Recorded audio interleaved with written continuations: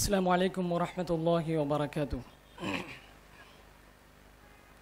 Bismillah walhamdulillah wassalatu wassalamu ala ashrafi rasulillah wa ala alihi wa ashabihi al-faizina bi ridallah amma ba'd. Fa'udhu billahi minash shaitanir rajim. Bismillahir rahmanir rahim. قال الله تعالى يا أيها الذين آمنوا ادخلوا في السلم كافة ولا تتبعوا خطوات الشيطان إنه لكم عدو مبين. وقال رسول الله صلى الله عليه وسلم ارحموا من في الأرض يرحمكم من في السماء آمنت بالله صدق الله مولانا العظيم. ज़रा इस कौम को बेदार तो हो लेने दो, ज़रा इस कौम को बेदार तो हो लेने दो, हर कौम पुकारेगी हमारे हैं हुसैन. आज मुझे आपके सामने कुछ लबकुशाई का मौका मिला है. मैं मुख्तसर से वक्त में कुछ पॉइंट्स आपके सामने जो है गोश गुजार करने की सादत हासिल करूँगा. याद रखिए कि फ़िक्र व नज़र, कलम व कदम, उलूम व फ़नून, सलाहियत व कुदरत का अगर सही इस्तेमाल होगा तो निज़ाम मुस्तफ़ा यकीनन और बिल यकीनी तौर पर ख़ुद ब खुद उसका हुस्न दुनिया के सामने बेनकाब होता हुआ नज़र आएगा. ये जो मौजू है दरअसल समंदर के दो साहिल को एक जगह जमा करने वाला मौजू है, और ये जबकि ये नामुमकिन है.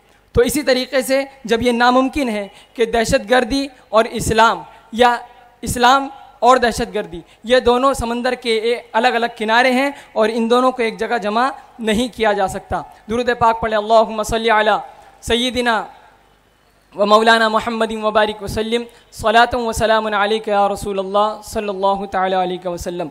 Chairman of this function, chief guests, dignitaries and dear audience, I take this opportunity to speak on behalf of every true Muslim. Tonight I will try my best to prove that Islam has never allowed killing of human beings, as it is being presumed the terrorist organization who claims to be representing the Muslims all over the world do know that Muslims do not care much more about them. It was Al-Qaeda and Osama bin Laden that grabbed the attention of whole world, but Muslims never accepted them as their representatives. Now, when Osama is dead and Al-Qaeda has lost the power, it is a chance for Daesh, so-called the Islamic State, for Iraq and Syria, or we can say in short form ISIS or ISIL, has nothing to do with Islam. Muslims all over the world have long rejected the policies of Daesh. They have clearly outspoken against its brutalities against Muslims and non-Muslims. Dear audience, I will try to present you some basic factors about Islam and Quran and Prophet Sallallahu Alaihi Wasallam Sunnah, that it may become clear what Islam and Quran think of the humanity. First of all, we must know that the word Islam has the same meaning in Islam, in Arabic, peace. So Islam is religion that come down to offer humanity a life filled with the peace and well-being, in which Allah's internal mercy and compassion is manifested in the world. Allah invites to all people to accept the moral teachings of Quran and all as the model, whereby mercy, compassion, tolerance and peace may be experienced in the world. Allah Ta'ala says in Quran, Ya ayyuhalladhina amanu udkhulu fi silmi kaffa wa la tattabi'u khutwati shaitan. You who believe, enter absolutely into peace. Don't follow the footstep of Satan. It is the outright enemy to you. Seek नारे तकबीर, नारे रिसालत, नारे तकबीर, नारे रिसालत, पैगाम मोहब्बत conference. Seek, Quran says, وابتغ فيما آتاك الله الدار الآخرة ولا تنس نصيبك من الدنيا واحسن كما أحسن الله إليك وابتغ ولا تبغي الفساد في الأرض إن الله لا يحب المفسدين. Seek the abode of the hereafter with what Allah has given you without forgetting your portion of the world, and do good as Allah has been good to you, and do not seek to cause mischief on the earth. Allah does not love mischief maker. Islam is a religion which fosters freedom of life, ideas and thoughts. It has forbidden tension and conflict among people, calumny, suspicion, and even having negative thoughts about another individual. Islam has not only forbidden terror and violence, but also even the slight opposition of any ideas and any other human beings. You know, according to the Quran, one of the greatest sin is to kill a human being who he has committed no fault.